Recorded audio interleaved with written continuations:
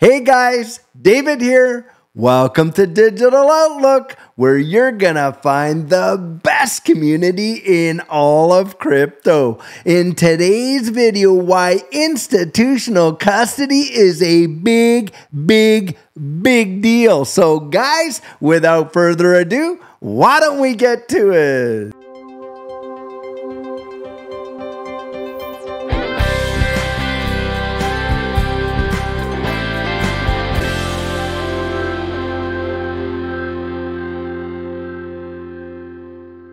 So guys, as promised in our earlier coffee chat today, we are doing a deep dive into why institutional grade custody is a big deal in this digital asset space. And if you're holding XRP and you're part of the XRP ecosystem, you are going to want to watch this all the way right through to the very end, because it is going to be massive in terms of the impacts of what we're going to talk about.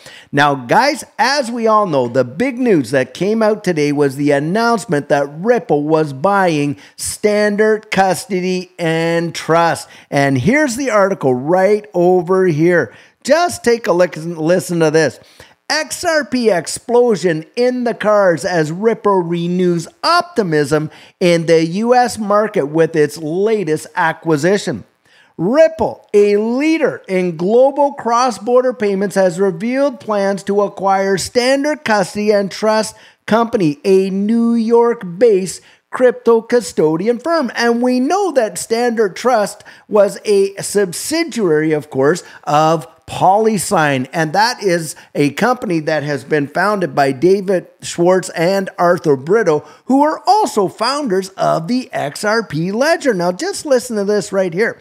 According to an announcement by Ripple on Tuesday, the acquisition aims to secure a New York trust charter, expanding Ripple's U.S. regulatory licensing and enabling the company to offer a broader range of services. Today, we're excited to announce that Ripple has signed a deal to acquire Standard Custody, strengthening our product offerings and adding to our growing portfolio of regulatory licenses around the world, the company stated. Notably, Ripple's acquisition of Standard Custody and Trust will still be subject to approval from the New York Department of Financial Services, and will add a crypto custody and settlement business to Ripple's portfolio.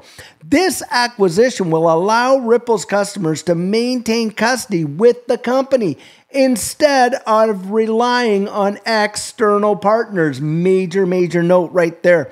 Monica Long, Ripple's president, highlighted the company's long-term vision for the acquisition, emphasizing the potential for offering more financial products and services to institutional customers. Absolutely paramount, guys, right there. According to her, the deal will enable Ripple to offer a wider range of infrastructure pieces to financial institutions, allowing them to benefit from blockchain technology. Now, here's the actual quote. As we integrate custody more deeply into Ripple's products, we see clear synergies with Standard Custody to complement our payments and custody offerings, all in the service of being a one-stop shop to move, convert, and store value with blockchain and crypto. Tweeted Long. Now, guys, when we're talking about institutional grade custody, obviously we're talking about major financial institutions. And what are we talking about there? Of course, we're talking about banks, money service businesses. Of course, you're dealing with hedge funds and pension funds and all of these kind of things. Now, guys, when it comes to this space and custody, why do these people need a different kind of custody than what you and I would want to have, maybe with our ledgers and our decent wallets and our EpiPals and all that? Well, because, guys, it narrows right down to their fiduciary responsibility. Now, I know a lot of people, we throw that out there, fiduciary responsibility, and don't give a clear definition as to what it is. Well, take a look over here for just a minute and let's go over that. Fiduciary is a person or organization that makes financial decisions on behalf of another party who is legally obligated to act in their client's best interest. And that's right out of there, out of Investopedia. And that's basically what a fiduciary responsibility is. So when you're talking about institutional adoption, institutional custody, and these mammoth organizations, which are responsible for the tens of billions, in some cases, trillions of dollars of assets under management, they have no way can they touch this space with a 10-foot pole without absolutely assuring that the protection and the security is there on an institutional level. Now, guys, why is this so vitally important? Well, the reason it's so vitally important, of course, is because without that, we cannot see the broader institutional adoption. Now, I've heard people put in the comments there, well, they're actually afraid of potential institutional adoption. The reality is, guys, if we ever want to see these 3, 4, and perhaps even 5-digit numbers for a lot of the assets in this space, you are not going to get that without institutional adoption. And why is that? Because we're talking about the global money supply, which we're going to touch base on in a little bit, and the amount of it that is invested and absolutely entrusted to these asset managers, around the wide world. We're talking literally trillions and trillions of dollars. Now, here's an article right here from Forbes. And the title of this article is The Institutional Guide for Securing Digital Assets. And we can see institutions are moving into this space and crazily. Now, if we go down here a little bit, and, they talk a little bit about self-custody. Well, here we are. The Institutional Guide to Digital Asset Custody.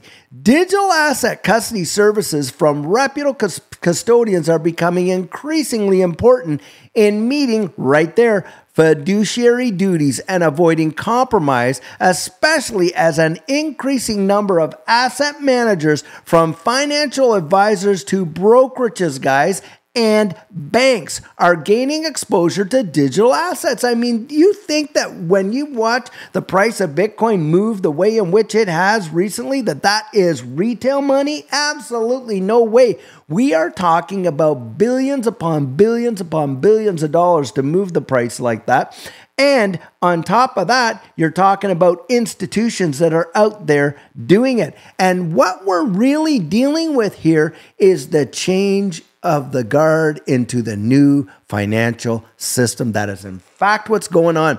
And you literally have Ripple, who is out there working with nation states, building the infrastructure for what, guys? The evolution of money with the introduction of central bank digital currencies. Well, obviously, if we're going to be in a digital system where you're going to see the tokenization of real world assets, the tokenization of securities, the proving of our, maybe our land titles using non-fungible tokens and the like, you're absolutely going to need institutional grade custodial services that are going to literally give the wide world the confidence it needs to dive head first into accepting of this new system. Now, I want us to take a look at ask ourselves some questions here. What size of market are we talking about here? Well, here's a little headline right here from Coinpedia. Now, this is back in January there, just this last January 25th, 2024.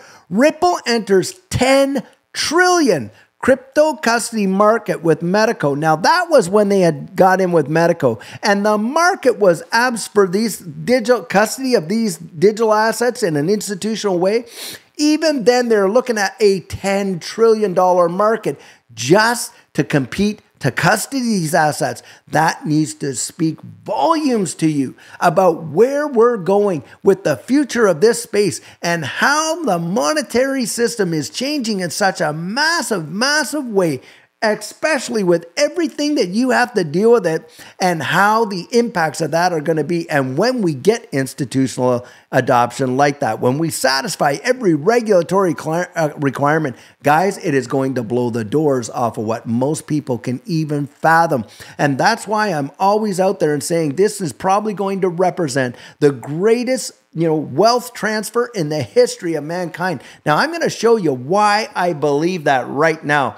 Now, a lot of people will say, oh, well, the ecosystems in this space, the tokenomics won't allow it. That's just way too much money. Well, guys, I'm going to show you a visualization here that I've gone over in the past. Now, this is from 2020. So just consider the numbers from that period till now and how these numbers have certainly inflated and gotten more and more massive than you can imagine. Now, each one of the squares in this visualization is worth roughly $100 billion.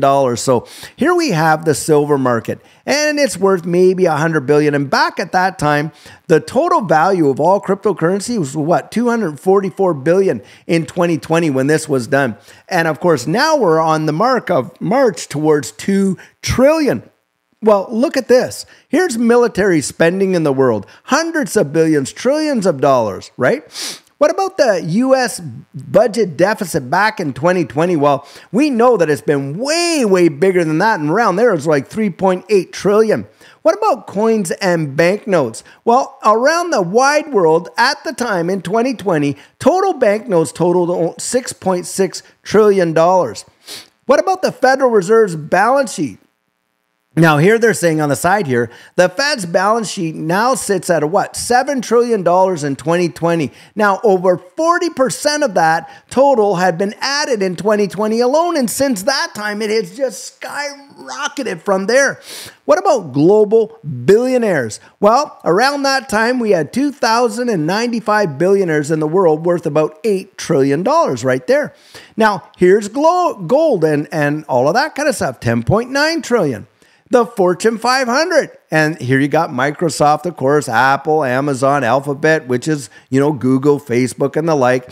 And they have them in there into like Microsoft, I think 1.3 trillion, Apple 1.3 trillion, Amazon 1.3 trillion, and on and on and on it goes. Now, stock markets. Well, look at this, guys. Back at that time, 89.5 trillion for all the global stock exchanges around the wide world as of April of 2020. Well, we know it certainly has increased since that time. And what I'm wanting to point out here, here's the narrow money supply and the broad money supply, which worked out to what, 95.7 trillion global debt.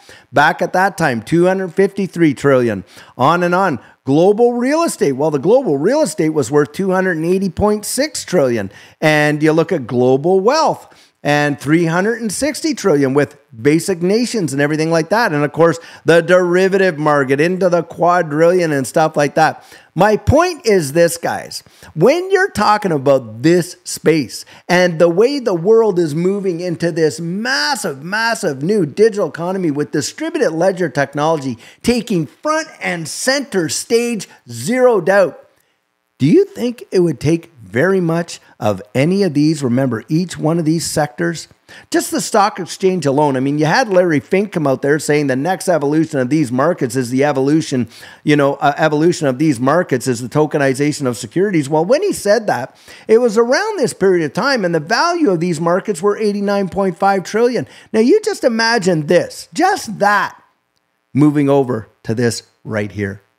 Guys, how big do you think this space can truly get down the road? I mean, paint a mental picture. If you think that we're talking about it, we're going into a new digital economy where everything, your ID, your assets, your history, your financial records, your medical history, on and on and on, is all going to be tokenized, all going to be digitized, and on and on. And of course, with all the central bank digital currency of the world, how much of this has to really move into this right here to see massive, massive, massive appreciation? Not too much, does it? Well, guys, that's why I believe this space is going to represent the greatest wealth transfer in the history of mankind. And let's be genuinely honest with one another. Most people are completely oblivious to it. And here you got a company like Ripple that is utilizing their ecosystem right now and getting right ready for the launch of a generation of what's coming.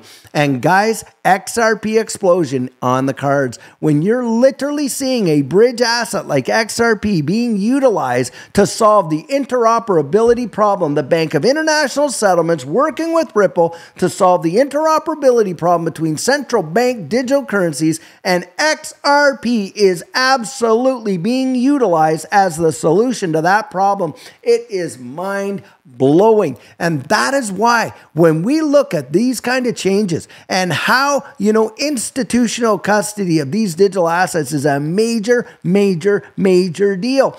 And when we see this stuff happening, guys, we're talking about the framework of this new economy being put in place so that we do get to see the institutional adoption that's coming, and it is going to blow the literal doors off of what most people expect. I genuinely believe it, and you just have to understand what the global money supply is and how all this is interconnecting and working together. And let's not forget, you got the ISO 222 messaging standard out there, and what are they talking about right now? Well, obviously by 2025, integrating the entire wide world and every financial institution on the globe that wants to participate in this global economy is going to need to acquiesce to those messaging standards. Well, guys, you're looking at what's changing. You're seeing it right before your very eyes. And I'm telling you, for all the naysayers and all the fuzzsters and all those people that are poo-pooing XRP and this space and what's coming, I'm telling you, in my estimation, they are literally going to rue the day, because I genuinely believe that we are about to see something transition in the next year or two in this space between 2024 and 2025 that is going to blow the doors off of anything that has ever happened in the past, and a technological revolution that is going to blow the minds of most people. In fact, I believe within 5 to 10 years, should Jesus tarry, we won't even recognize the way the world is today in that new world of what it is. Just think, guys, about these little things right here. Do you know these smartphones were invented in 2007? That doesn't seem too long ago for those of us that have been there and are now here. And we realize the impacts that technology has had in changing the way the world literally works. Most people don't even walk into their bank branches anymore because they do it on one of these right here. And on top of that, how about our interaction with one another and social communities that are transcending borders and on and on and on? Guys, what's coming in the future, I think, is going to blow the doors off of what most people expect. And guys, having said that, institutional custody is a big part of that. And I'll tell you what, I am not going to miss it. Judy and I have done our research. We've got our ticket and we are buckled in. And I'm telling you what, guys, in my estimation, it's time to buckle up, because in the next few months, I think we are going to literally absolutely blast right through the stratosphere in this space. And it is going to literally change lives, in my opinion. So guys, we've all heard it said that if you fail to plan, you're actually just planning to fail. And that is why it's so vitally important that you get your plan in place. And what our coaching program offers, that is where you and I can meet personally, one-on-one, for 1 hour over Zoom. And during that time, I share with you our personal journey in that last bull run and what enabled Judy and I to experience some amazing financial success. I share with you the mistakes we made so that you don't have to fall into the same pitfalls we did. We take a look at your portfolio and make sure that it's balanced towards your goals, and we work together to develop your exit strategy. We can even get your assets off an exchange and onto a hardware wallet, along with delivering to you some amazing techniques that are really going to help you in this space. Now, the cost of that is $250, and if that's something that interests you, you write me right there at coaching@thedigitaloutlook.com and we'll get you all booked in. So guys, this is the video I have for you today, and as always, I truly hope that you enjoyed it. Now, many of you know I'm not a financial advisor, and this isn't financial advice, but if you found value in it, if you'd hit that like and subscribe, I'd appreciate it. Hey, don't forget to put your comments right down there in the comment section and hit that notification bell so that you don't miss out on any of our regularly released videos. So, in the meantime, and in between time, stay safe, be blessed, and I'll catch you in the next one.